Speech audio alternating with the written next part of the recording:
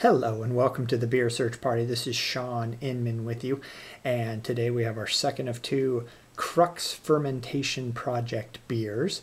This is Double Cross, a dark Belgian style ale, and as you can see it's got a very interesting label cut out, so that's the bottle. It's got this sort of fabric-y, sort of wallpapery thing going on, and it also has a lovely little thing you can put around the neck, and it gives you even more information on Crux. So you've got all that going for it. Now let's see how this dark Belgian style ale tastes.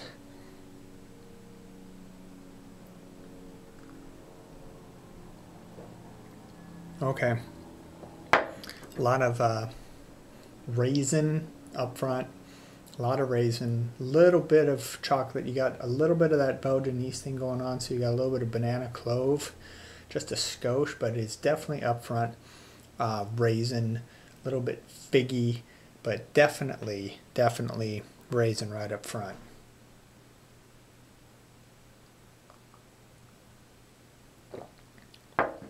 Yeah, it tastes quite strong.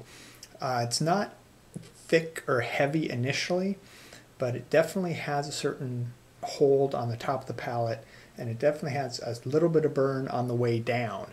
So it definitely is a stronger style, but that raisin is just holding with you, that plum sort of thing going on, and it won't let go. It's right there.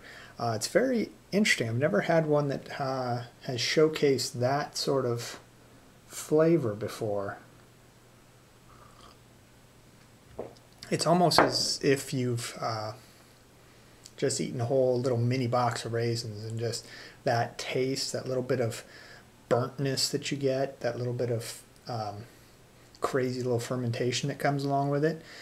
So it's very interesting. I don't know, it definitely is dark, I would say, but this is more flavor-wise, but in body-wise and coloring-wise, it's a little, I don't know if there's a medium Belgian style ale to go along with the blonde, but this seemed to be, in those aspects, a little pulled back from the dark Belgian style.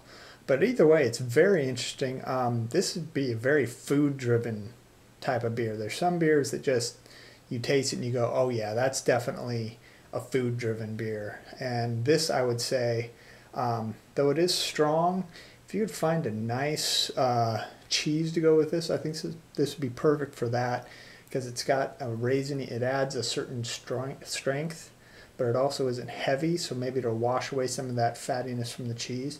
So that would be my guesstimate for that. But it's very interesting, very much of the Belgian style for sure. So yeah, I mean, it's a great looking bottle. Poor guys that have to do those hand cuttings, or they must have the stamping machine that does that. Very interesting sort of thing that they've got going on here. I'll be interested to try more than just now 2 beers that I've had from them. So there you go, Double Cross, dark Belgian style ale from the Crux Fermentation Project. Thanks very much for watching. This is Sean Inman, and if you want any other news about the LA beer scene, or just my reviews of other beers without any video, or upcoming events in LA, or just stuff that I find cool in the beer world, or any rants that I have, I am at beersearchparty.com, so check me out there. Cheers.